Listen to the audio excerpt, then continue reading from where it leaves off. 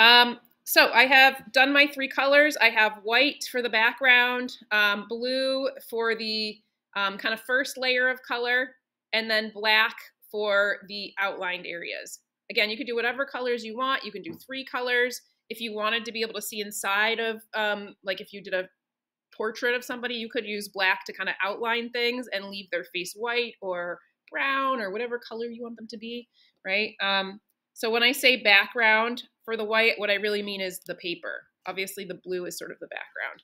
So if you've gotten to this step, what I want you to do next is on that piece of paper, I want you to start writing down your steps and labeling with numbers. So the first thing I'm going to do is carve away my white areas. So you are going to actually do this with me. You can do it now if you want to, if it's helpful to you. I also wrote the same exact thing on the board, or you can wait until I'm done and I will keep this up on the up here. So the first thing I'm going to do is carve away with my carving tool anything that is white. If you are not at this step, don't worry about it. You can come back to the video. I'll be around to help you. So I'm going to carve away the white areas of my plate. And when I say plate, I mean this piece of rubber. See how the back is carved? You're going to be using the other side of it. But when I talk about carving, you're removing the material. Then I am going to print my first color. Okay, so number 2, I am going to print my largest area of color. So I am going to print blue. Print light blue. Then this is called a reductive print, so there's going to be multiple carvings. I am going to carve away all of the area that would have been blue, okay? All this is going to get carved away. And so I'm going to write carve away blue areas. We call this the plate of the plate, even though it's made of rubber. And then I'm going to print my last color. So my last color is black.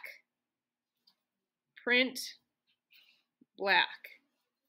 Now let's say I wanted to do a little dot of red or something like that. Let's say I wanted a third color in here. Maybe I want to do some little red polka dots on the person or red, I don't know, accents. The next thing I would do is I would carve away all of the black, and then I would print, except for the areas that I wanted red, okay? And then I would print those red. So I want you, anyone who's done with their color, go through and try to make sense of what is the order in which I'm going to print this. And if this makes no sense to you and you're finding it confusing, don't worry, we're all going to go through the process, and in the actual making of it, it will make sense to you, I promise. It will be helpful to label your colors too, what steps you're going to print first. So obviously I'm printing my white area, so that would be 1, 2, and then I couldn't write on top of the black, you wouldn't really see it, but 3. So the other thing that you're going to do after you've done that, I don't assume that's going to take very long, is you're going to trace a small part of your drawing. So let's say this is my image that I'm going to print, everybody, right? This is going to be my final print. I want you to take a small segment of it and trace it.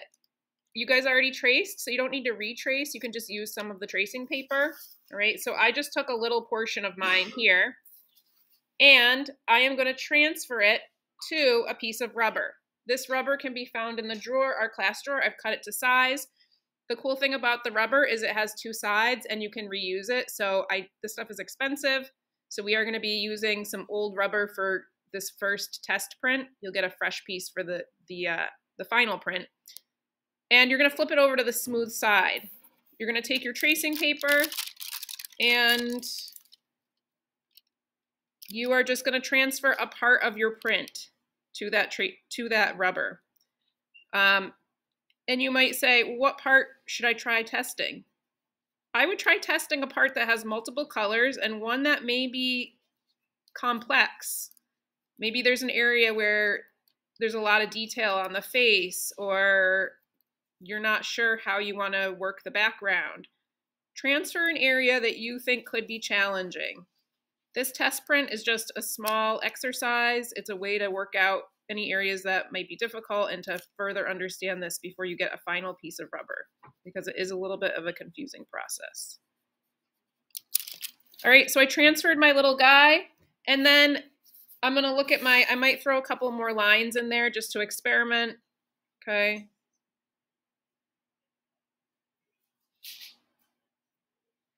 The next thing I'm gonna do is take a permanent marker because this is gonna get washed every time I print it, so I wanna outline everything. Oh, this is one of those. I was trying to take the cap off. So you're just gonna outline things. You don't have to like necessarily color them in unless they're gonna be solid black. Like I could color the figure in.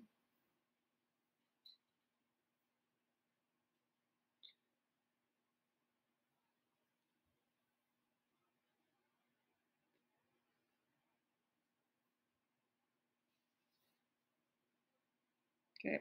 And again, the reason that we're doing the test print is to work out any problems you might have with your composition, make sure you understand the process. If there's any mistakes that are going to be made, better to make them here versus the final piece. And then if you need to make adjustments on the final piece. So you're just taking a little portion of your final and testing it out here. That's as far as we're going to get today. I will talk about carving and printing probably tomorrow.